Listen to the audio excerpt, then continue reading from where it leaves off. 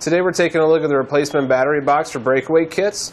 This replaces the battery case that came with your CURT Soft-Trac 2 Trailer Breakaway Kit, part number C52028 or C52026.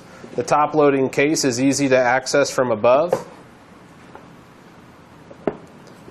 And it has the tether right here to keep the lid connected. And it has the built-in mounting bracket that offers easy installation, so there's no drilling required. Comes with the bolt, comes with the nut.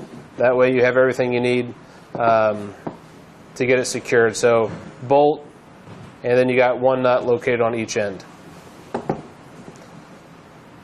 Again, this could easily clamp onto your trailer frame or around your jack post. This hole right here has a diameter of 2 9/16 of an inch, or you could also choose to weld this to your trailer frame.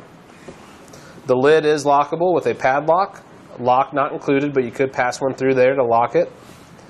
It's a weather-resistant polyethylene construction which protects your battery from moisture and debris. Taking a look at the overall dimensions, edge to edge this direction, just measuring the case portion is about 5 3/8 of an inch. The width of just the case portion measures about 4 1/8 of an inch, and the height is about 3 1/4 inches tall. The base of the box measures about 5 inches by 3 7/8. The opening side to side measures 3 inches. That's, or excuse me, 3 1/2. That's your opening. Let's go ahead and double check that real quick. 3 1/2 inch opening.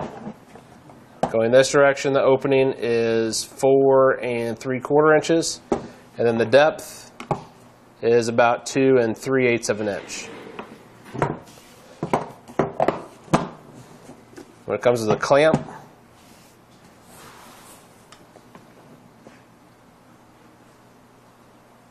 that space right there from the back of the box to the L portion of the clamp or of the bracket measures about 2 7/8 of an inch.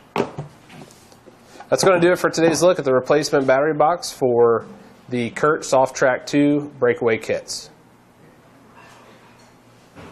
Thanks for watching. Click the link in our description below to shop, learn more, or visit us at etrailer.com. And leave us a comment if you have any questions.